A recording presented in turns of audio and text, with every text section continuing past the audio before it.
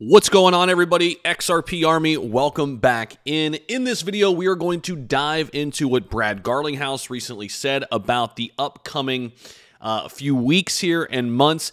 He thinks this could be done within weeks. We're going to dive into that. We're also going to talk about what if Ripple wins and what if Ripple loses. What happens with XRP if Ripple wins? What happens with XRP if Ripple loses? So some big things to unpack here in this video, some big things to dive into. All I ask, smash that like button down below. If you're part of the XRP Army, please do so. It's totally free to do, helps us tremendously, bumps us up in the old YouTube algorithm, and we're talking about XRP a lot here on the channel, so I appreciate you guys so much. First and foremost, though, let's talk about the price action a little bit. We are seeing XRP still ranked number 6, by the way, by market cap. That market cap just above 24 billion right now. Nice little boost in the price. Next stop could be 50 cents. We've been talking about that. That's our next line of resistance. Hopefully we can go up there and test it here in the short term. But we know the long-term outlook here for XRP is far past 50 cents. That level will get absolutely demolished at some point. And I don't think it really matters if Ripple wins or loses because, well, we'll dive into that a little bit later on in the video. But we are seeing a nice little surge here for crypto. There was some news out there talking about the debt crisis and how the United States is going to figure that out. That's kind of bumped and propped up the markets a little bit here today to start the day. So that's why we're seeing some nice boost in the big cryptos like Bitcoin, Ethereum, and XRP. Now, when it comes to XRP, one of the things that it was said way back when, what if Ripple loses, right? Well, Brad Garlinghouse said, if Ripple loses, they'll just leave the United States. If the case fails, this is what the CEO, Brad Garlinghouse, said. And this was, again, I mind you, way back in June of 2023, he said this. Basically, he said, listen, we don't need the United States in order to make our business work. We don't need the U.S. We'd like to be there, obviously, but we don't need them, right? Now, right now, this is coming from a Forbes contributor. Right now, the XRP Army is carrying all of crypto on its back. What happens if Ripple wins this case? Now, we're going to dive into both these questions, but real quick before we go deeper, I think if Ripple loses, Brad Garlinghouse has every right to leave the United States. And here's the thing. I still think XRP will go up in price. I still think Ripple will grow immensely. It just won't grow with the United States.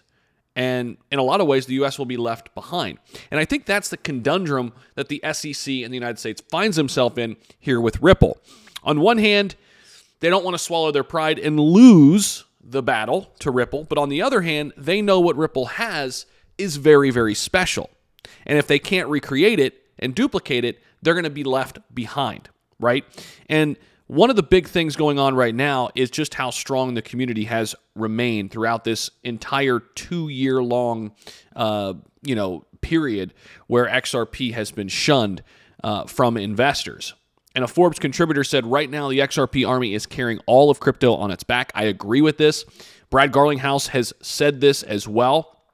The Forbes contributor noted that potential ruling in favor of Ripple holds the promise of protecting all digital assets, including XRP, from being automatically classified as securities by the SEC. This is not just an XRP-related issue. This is everything that is not Bitcoin, because Bitcoin is the only crypto in the eyes of the SEC that is a commodity, right? Now, when you look at the CFTC, they think Ethereum and Bitcoin are each commodities, at least they have a little different philosophy there. Now, this outcome could prompt the regulatory agencies to essentially reevaluate their entire enforcement-driven approach to crypto regulation, a strategy that has obviously faced a ton of criticism here in the U.S., and just basically because they're not doing anything. They're not moving the ball forward while other countries and governments are. Now, in a previous analysis, the Forbes contributor expressed the U.S. regulator has taken on a challenge beyond its power by suing Ripple.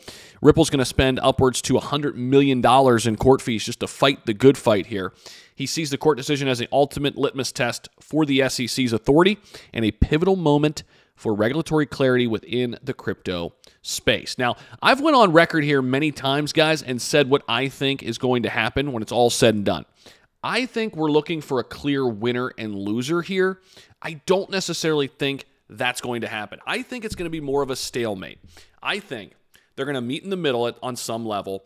Ripple's going to pay a fine or what have you, and we are going to get better clarity in terms of what is a security and what you can and cannot do. And I think there's not going to be a clear winner or loser, but XRP will be allowed to be used in the United States. I don't think Ripple will leave the United States.